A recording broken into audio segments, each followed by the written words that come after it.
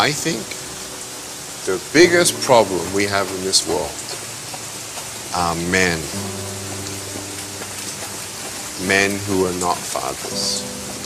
Men who are not husbands. And they fall. When there is no example of a father figure for the family, where is the anchor? I've got the joy. Give me some hope, man. Talk to me, man. If you don't get a miracle, you can still be a miracle for someone. Give me a hug. I love you. Take care. It easy. I'll see you guys around.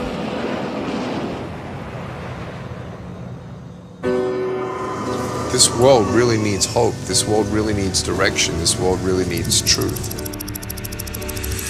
I want you to know something. If you're alive, you have a gift. The gift of growing. Battle after battle, you need to understand you will get through this. That's the power of hope. When I was 10 years old, I tried to drown myself. I tried to give up. Why? Because I couldn't see hope. I want you to know I'm so thankful that I'm still here. Don't give up. Thank you, Lord, that you've given her the doctors and nurses to survive the cancer. Lord, I pray for joy. Lord, in the times when they feel alone, may many hearts be touched. Anoint her. Give her the opportunity. Lord, we pray that you will lift up this country out of the darkness that it's in. We're visiting a HIV/AIDS orphanage. She died.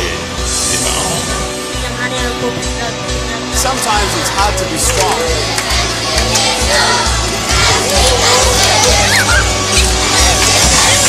Check this out. So cute. Look how beautiful my boy is. Hi, baby. How's Kiyoshi?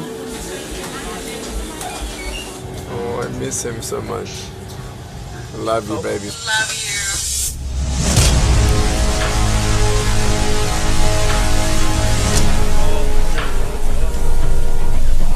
All around the world, we receive invitations for me to come and share my story and walk through doors that God has opened.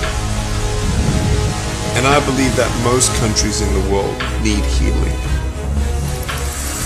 In Vietnam, they even have scripts for what they want me to say. They wanted us to sign a disclosure that I would not talk about faith, and we refused to sign it. Either we come without really reaching anyone, or we come loud.